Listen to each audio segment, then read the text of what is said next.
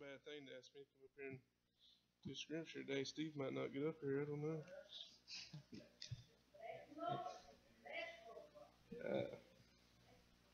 I'll begin. I'm going to read from Mark chapter 11. This week and last week, I've been trying to commit myself back to God and show Him that it's serious this time. That it's not just I felt it for a little while and that it passed with the wind. I can honestly say that in the last week and a half, I've probably read this word more than I did back when I was preaching, and that's probably sad. But this part right here is something that's it needs to be a focal point for us, but also prayer. I've prayed more in the last week and a half than I've probably prayed in a long time. But the issue is that a lot of times the devil will come in and he'll instill doubt into what we're praying for and what we're praying about. Even after I left the altar that day, something would pop into my mind and say, "That ain't real. You just had emotions that you couldn't contain, so you had to get up and do with it." But that wasn't real. So in my prayers, I've tried to focus on this right here, and it's starting at verse 23. For verily I say, and it's in red, so I'm pretty sure it's important. For verily I say unto you that whosoever shall say unto the mountain, Be thou removed, and be thou cast into the sea, and shall not doubt it in his heart, but shall believe that those things which he saith shall come to pass, he shall have whatsoever he saith. Therefore I say unto you, what things soever ye desire when ye pray, believe that ye receive them, and ye shall have them. I pray that this is real. I pray that I know that I'm saved, and that God is the King of all of my life, and that in Him I put my trust. And so that's what we just need to push forward to and understand. Don't let doubt come into your life and let you miss out on what God's got planned for you.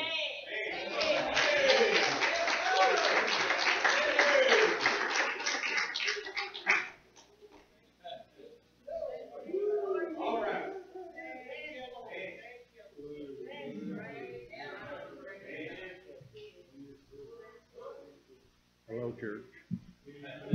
There's one thing about it, brother. God's got a plan for all of us, if we'll just follow His plan. Anybody have a prayer request tonight? Heavenly Father, we thank You for this privilege that we have to be back in our church tonight with our church family. We thank You, Lord, for Your presence that we can feel here already tonight. Thank You, Lord, for each one that's here. And for those, Lord, that couldn't be here for some reason, we pray that You'd be with them. Be with those, Lord, that are going through some difficult times, their sickness, all kinds of problems, Lord, that we endure here in this life. Be with those, Lord, that are having some problems now. Lord, we ask that You go with us through the service tonight. Be with Brother Justice as he brings the message tonight. Give us receptive hearts, Lord, as we listen to Him. Go with us now, Lord, through the service. And may everything, Lord, that we say and do here tonight bring honor and glory to our Lord and Savior, Jesus Christ. Amen.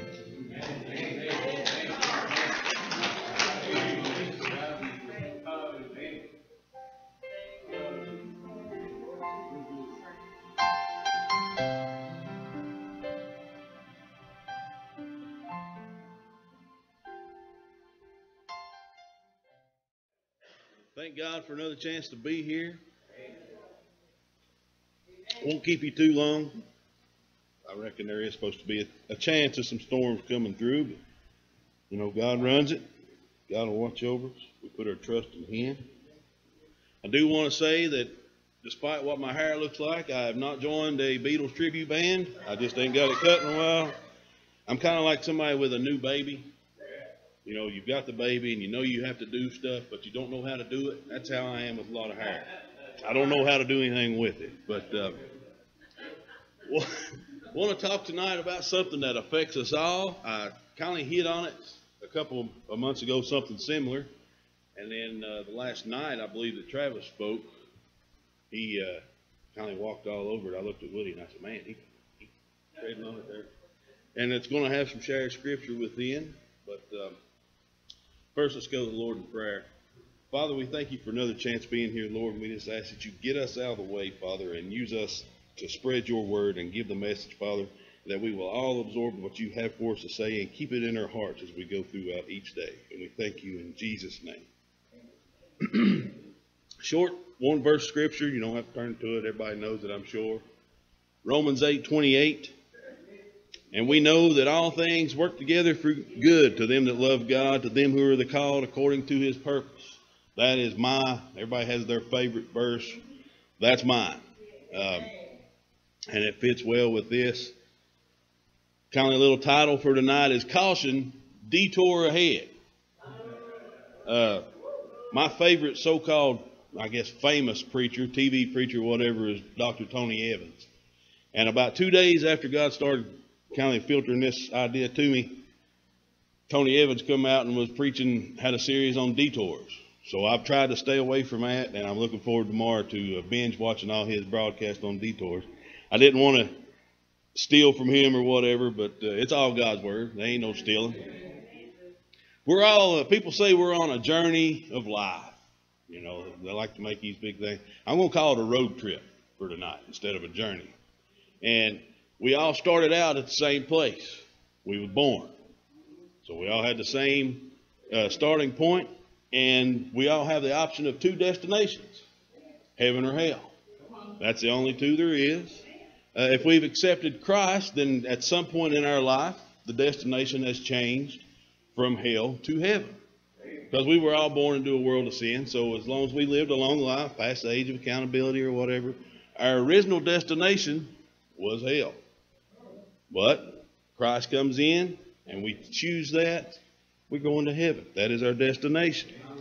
Now, picture this as a road trip again. Once we choose heaven as our destination, we give up the right to be navigator of our road trip. We're no longer the navigator. We're still the driver. We still direct where we go and decide where to go. But as far as the making the plans and leading and all that, that's off of us. That's God.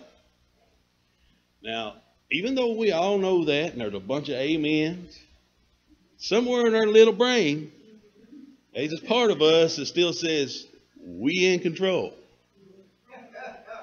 And there's a big part of God that giggles real big when we think that, and we act upon it.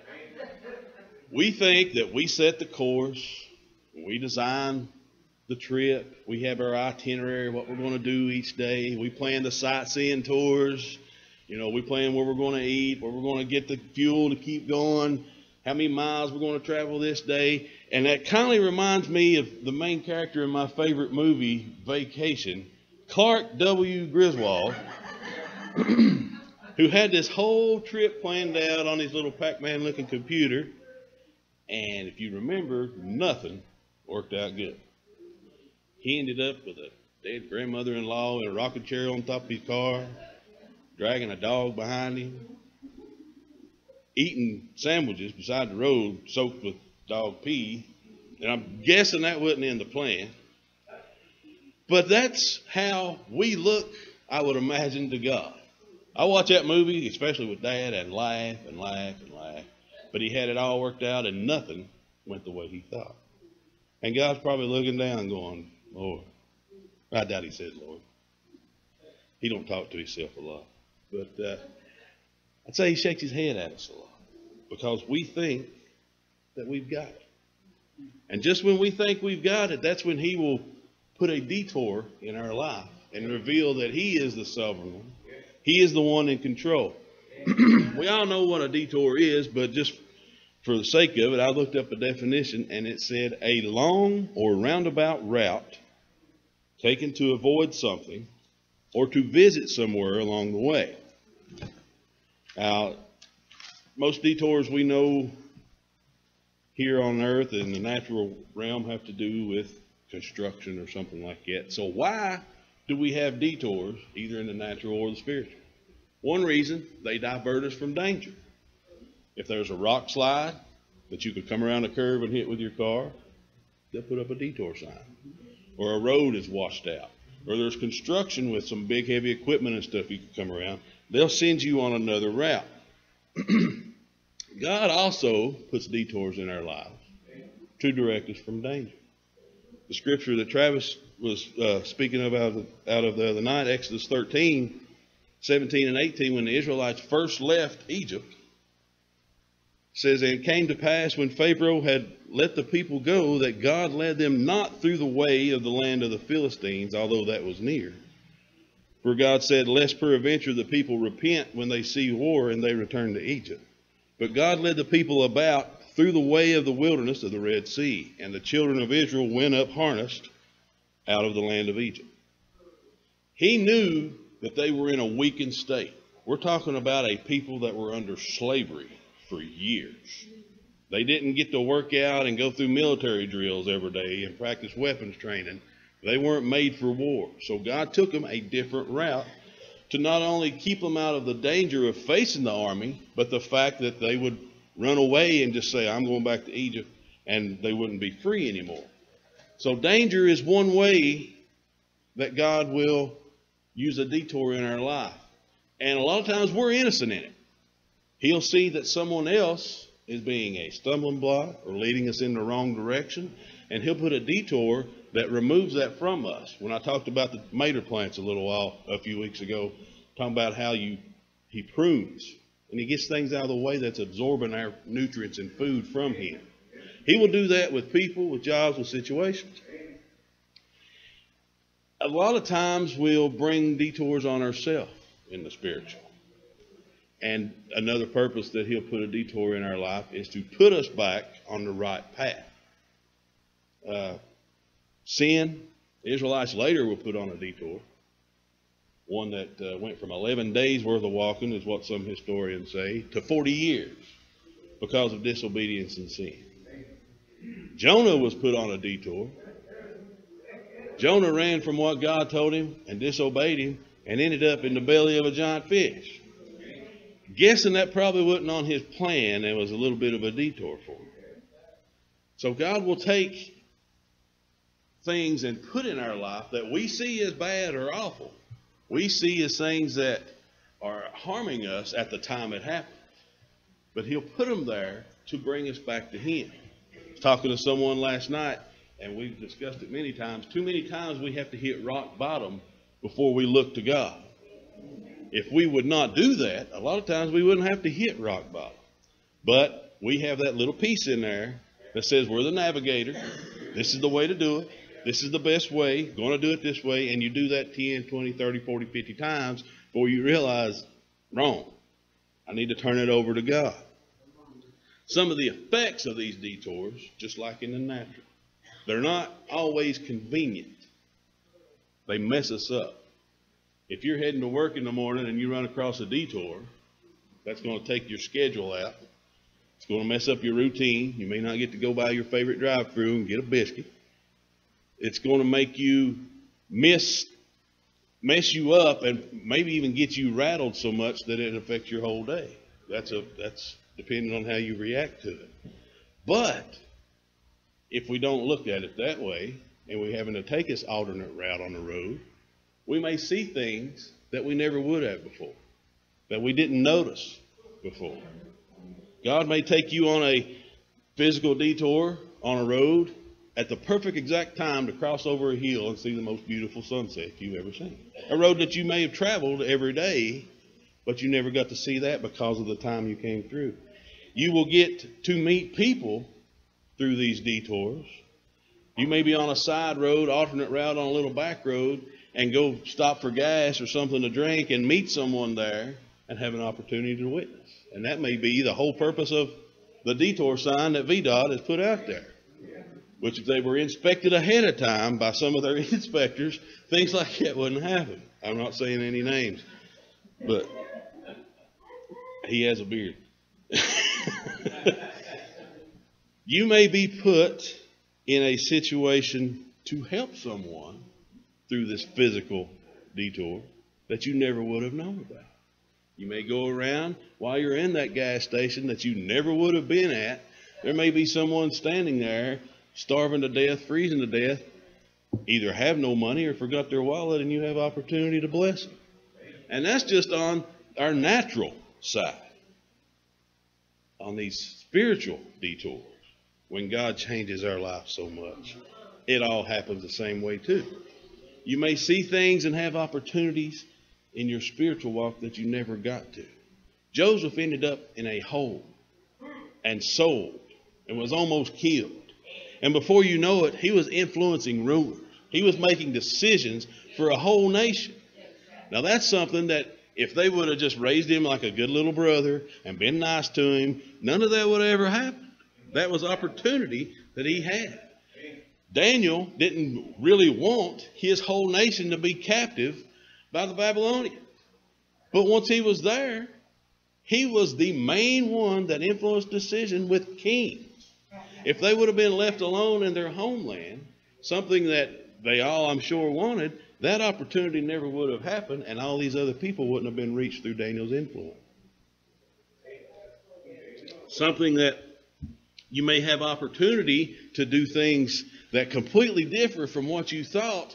There were a few guys back in Bible times that were getting ready to go fishing. And this long-haired dude come by and he's like, hey, follow me. The names you hear in the New Testament, the disciples, if it wasn't for a detour in their life, they would have caught fish till they died. That's it. But Christ came in and put a detour there. So everything that comes against us as a change or a detour, though sometimes with our physical eyes we see it as a detriment or a hardship, it's not always that way. If you think of just a simple drawing of a detour, you got your road going here, and then you got a side road going around like that and joining back. All that stuff in the middle in that blank spot, that's things you missed. Some of it might have been good things for you. But you can bet that the things on that side road, if it's a detour that God puts you on, the things in the middle that you missed are going to be way less than the things you get. Going to be way less than the things that you get to do. God puts detours in our life for several reasons, but that is one of the biggest ones. That we get opportunities to do things that we wouldn't have been able to begin with. The end result of these detours. If you're going from here to St. Paul, and there's a detour right up here that sends you by the school instead of straight down the 4-lane, eventually after you go down River Road or Booty or whatever, your destination is going to be St. Paul. There's going to be guidelines to direct you back to your original destination. Spiritual detours, if we stay on the course that the guideposts show us to, in other words, the words show us to, our destination is still the same. Our destination will still one day be heaven. It's what happens between then and there that makes the difference here in this life. Your destination won't change. The Israelites, they were on a 40-year detour because of sin and disobedience. But their destination was still the promised land. That's where they ended up. Jonah ran from God, disobeyed, ended up in the belly of a whale. But if he just listened, he ended up at the same place God wanted him to go anyway. He went to Nineveh regardless. Joseph, his destination, though unknown to him, was to be high up in a government, to be a ruler. That's where he ended up anyway. We stay that course. We stay and follow those signs. Those signs in the natural are orange, with a big old black arrow pointing this way and that, and they stick out to it. In the spiritual, it's not always that way. We got to search for them. We got to search for them through prayer. We got to search for them through the Word. And there is no question you can ask that you won't find that answer in that sign pointing you in the right direction right there. It don't matter what it is, Bert. Should I take this job? All right. It's not going to tell you, yeah, you should probably work at Bristol Compressors. But there's going to be telling you to pray for wisdom and direction. Telling you how to hear God's voice. Should I do this or that to benefit my family? Well, it's not going to tell you that, yeah, you should probably save this percentage a month in the bank to benefit your family. But it will give you financial guidelines from God and how to do that. Should I eat this or that? It's not going to tell you to only eat one Big Mac combo instead of 3, but it will tell you not to overindulge. That gluttony is a sin.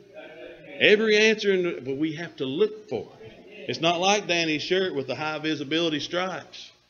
We have to dig and look for it. VDOT, y'all do have the things that let you know. You have flashing signs, and I was thinking when I was going to do this, to see if you could get me one of them to plug up, but I know they have pretty loud generators, so it wouldn't work. They have flashing signs with arrows. They have cones set up to where you're not even allowed to go in the wrong direction. It's not like that spiritually. Like I said, God's the navigator. We're the driver. We can choose to go that wrong way and stay on the alternate course. We can choose to never get back to that final destination that God has set for us. Isaiah 55, 8 and 9. Read it real quick. For my thoughts are not your thoughts, neither are your ways my ways, saith the Lord. For as the heavens are higher than the earth, so are my ways higher than your ways, and my thoughts are than your thoughts. When you have that plan laid out for your life, and God intervenes with a detour, a lot of times we'll get mad. God, why'd you do this? Why'd you take this away, or why'd you make me do this?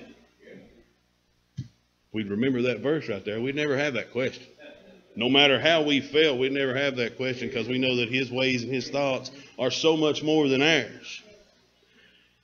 We go through a lot. I look through some of the things in my life. I had a situation come up that caused me to lose my ability to go to work at my job with Norfolk Southern. I didn't like it. It wasn't fun. Caused a lot of struggle and hardship. If it wasn't for that, I'd never been able to be there on Fridays at FCA with the kids. If it wasn't for that, an 8-year-old brought this to my attention. After everything that happened, and it was just me there at the house, Shay said, you know, if you were still working on the weekends like you used to, I wouldn't be able to come over here no more. That's true. She said that on her own. So I get to work and ministry with kids. I get to be a part of that young girl's life as a uncle figure, father figure, whatever you want to call it. I get to do my duties here at the church now because of things that I didn't like to begin with. Other things that have happened in my life, things that will happen that God will take away, are things you never ever thought you would lose.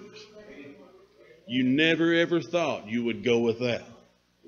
But God will move them for your benefit.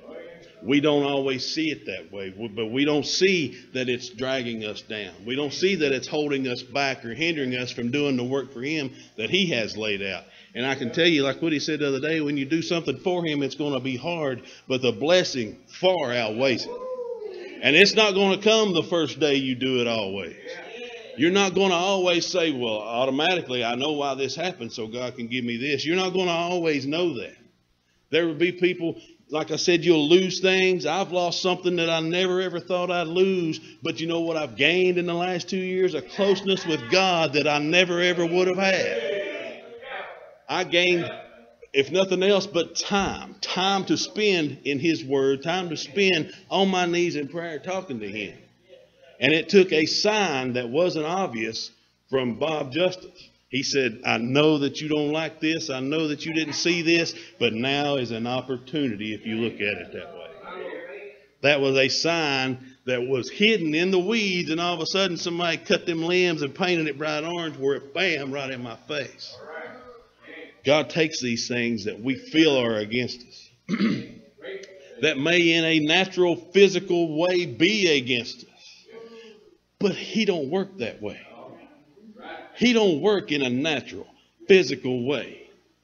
He didn't just sit back when Paul's boat hit that shore and busted all to pieces and then sit back and say, all right, that was useless. Let's not do anything with that. He healed him in front of native people that had probably never heard of him, healed Paul of a snake bite, and everyone there on the island was in awe. You should be dead. And he was still standing there talking and just building a fire, no big deal. He takes everything. He took what we look at as the worst pain, the worst punishment that any man on the face of this earth has ever faced when Christ was beaten and forced up that hill and put on that cross and killed. He took that we would probably never do for anyone. He took that awful thing and made it to where I can go sit beside of him one day for eternity. He did that so I could go right here, even on this earth, and have these signs to follow through these detours in my life. God takes things that come against us. God takes things that we bring on ourselves. And Jonah keeps coming back into my mind. A lot of things happen to us because we're innocent. And God sees ahead. We can't see the way he does about how things are affecting us. But a lot of times, we bring it on ourselves. Jonah said, I'm not going to Nineveh. I'm going to run. You can't outrun God. He tried. He ended up in the belly of a whale. He disobeyed God. Didn't do the things that he wanted him to. And God still brought him out of it. That's what sticks out to me. Jason, brother, you stick right there where you're at. I've been there. I've been with God. I've went away. And you know what he did? He stayed right there like this. Just wait for me to turn around. I saw a thing online, and it was a little cartoon guy walking with Jesus. And they were on this straight path. And there was a sign, and it said fun on that side road. And that guy said, hang on, Jesus, I'll be right back. Well, he took off walking, and it showed a great distance between him and Christ. And kind of like the prodigal son, everything fell apart, and he turned around and come back, and Jesus was standing there and said, well, that took longer than it should have. Which is a good point. But the thing is that I disagreed with, it showed that great distance between him and Jesus that he had to walk back to. That's not the way it is. I don't care how far away you got to walk to get away. All you got to do to get back is turn yourself around. He's right there behind you. It don't matter how you reacted to the detour that happened in your life. How you got mad and said, God, you shouldn't have done this. How you said, I'm going to go back to my old ways because you let me down. Once you finally are ready to come back and get back on that course and stay on that detour and get to that final destination with him, he's standing right there. He's not a long way off. There's nothing else you have to do except say, here, Lord, take me. Here I am. I want to get back on with you.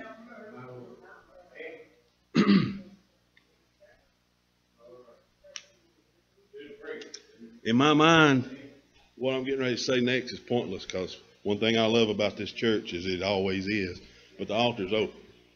Some places, don't you get out of that seat while I'm preaching or I'll cast you out, This altar is open now.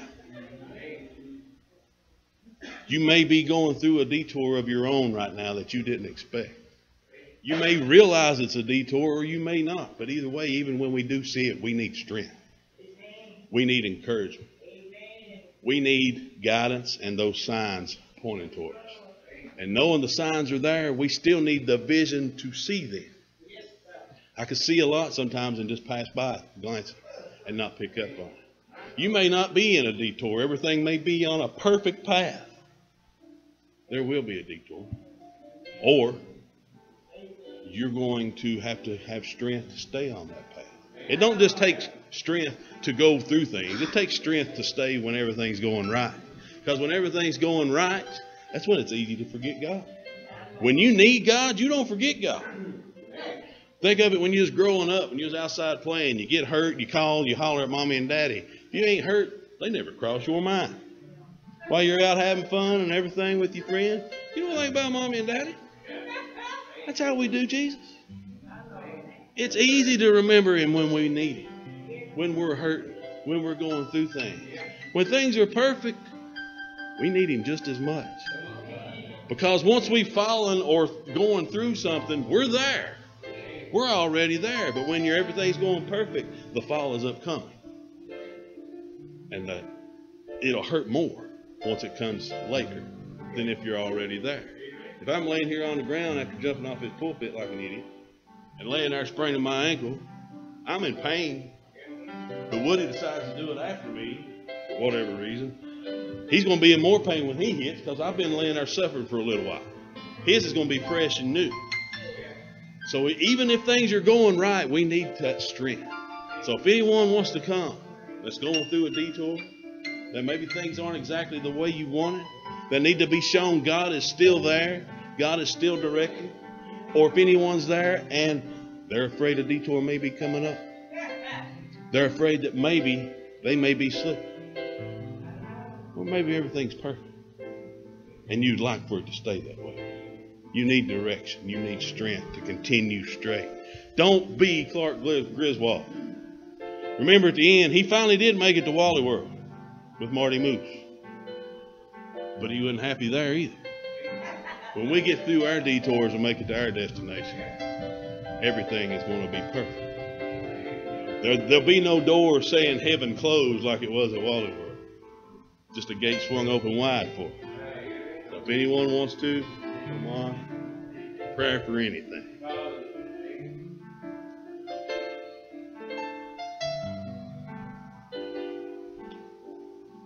I did not pray ahead of time for God to send that lightning bolt and thunder right when I said come on.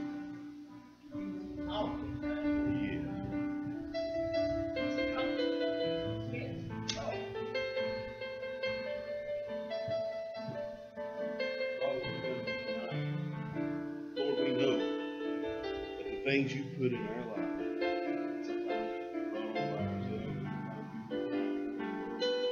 whatever the reason that we know,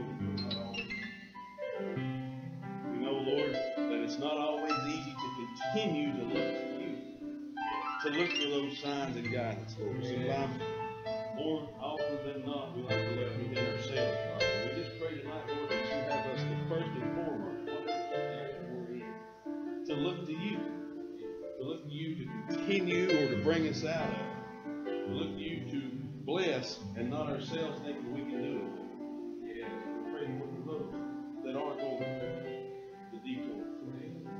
Those things that seem like disappointments to us right now in our body. We know that you will bless and that you will expand the blessings that we already have, Lord, if we just continue to look to you. Father, we pray for that strength. We pray for that courage to keep our eyes focused on you, not on the side route, not on the inconvenience it may cause, Lord, but to look for the things that we can gain from it, Father. To look for the blessings that we may not have seen if it hadn't happened before. To touch those that we may not have been in contact with if it wasn't for our own experience. Lord, we just pray for an outpouring of your Spirit for each and every one of us, Lord, to continue doing the will that you have for us as individuals, as a church, Lord, and that we continue thanking you for each and every blessing and opportunity that we get. We thank you, Lord, for all these things. In Jesus' name.